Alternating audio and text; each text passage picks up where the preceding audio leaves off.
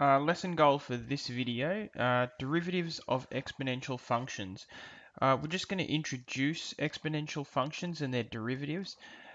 So you've got an idea of how all of this stuff works. In future videos, you'll look at how to calculate the derivative of an exponential function. For today, though, we just want to have a good idea of what an exponential function is, first of all, and then we're going to find something cool out about the derivatives, I guess. First of all, you should remember exponentials from last year. Oops. They look something like this. You might remember them from compound interest. Compound interest.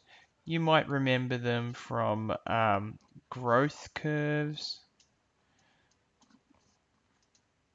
Things like rabbits breeding or like bacteria growing in a petri dish, something like that.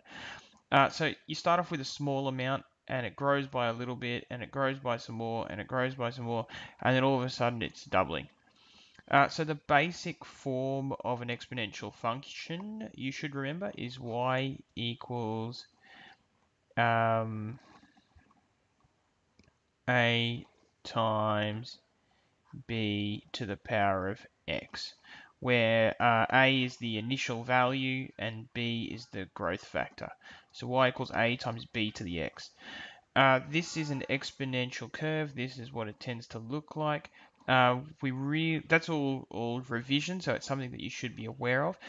We really want to get an idea of what happens when we find the derivative of these things. Let's go back here. All right, so I've picked a really simple exponential function to begin with. Y equals 1.3 to the power of x. So you can see here's my exponential function curving up into the sky here. Now, I've set it up with this gradient. You should be familiar with seeing this sort of stuff before. And you can see that our gradient at this particular point is m equals 0.75. Now, as I continue up, the gradient increases. You can see and you'd expect that, our curve's getting steeper and steeper and steeper, our gradient's getting steeper and steeper and steeper. Now this little curve here that you're starting to see appear, that's our derivative of this function. That is, it's the rate of change or the gradient at each individual point. So the x value is just the x value as we move along, and the y value of this line is the gradient of this line. Okay, so what you should see happening, or the first lesson that we're looking at here, is that the derivative of an exponential function, I'm looking at an exponential function right now, is an exponential function. You can see this b value going and starting to curve up into the sky. Okay, let's take a look at another one. I might just increase my curve a little bit. Okay, so this time I've got 1.46 to the power of x. So if I move this,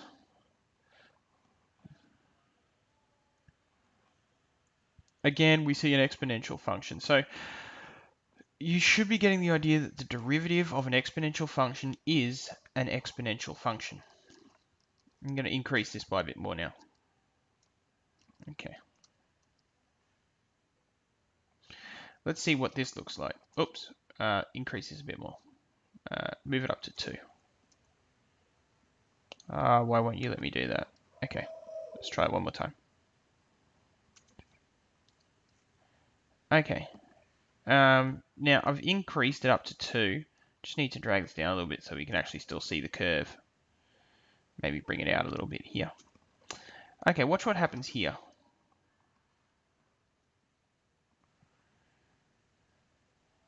Alright, so the derivative of this exponential function is still an exponential function. So the derivative of y equals 2 to the x is something, is an exponential function as well. Now there is a spot, let's move even further up. Let's move up to like, I don't know, 3. F of x equals 3x. Now again, I'm going to have to bring that down so I can see where my point has vanished to. There it is. Look what happens now when I do this.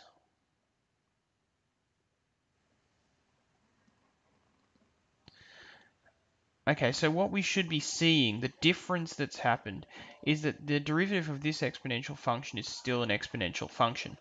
But our exponential function has gone over our original exponential function, if that makes sense. It's a little bit steeper than our original exponential function. Whereas when we were down at the 2's, when we were down here at y equals 2 to the x, you can see it was below the function. All of this is moving towards all of this discussion is moving towards one particular idea. There is a sweet number, like a magic number that we can get to. I'll try to get close here. About that. There is a great number that we can get to that when we start moving this point along, we can see that the derivative of this function is equal to the derivative of this function is equal to the function itself. Now it's not 2.7 to the power of x, that's too easy. It's actually this. Y equals 2.7182818284590 dot. We, similar to pi 3.14159, we have this letter E. So the big takeaway from this lesson, the important thing, the thing that you actually need to learn at the end of this lesson is if y equals e to the power of x, if y equals e to the power of x, that's 2.718 blah blah blah, then y dash equals e to the power of x. Okay, so the derivative of e to the x is e to the x. That's the big takeaway from this entire lesson.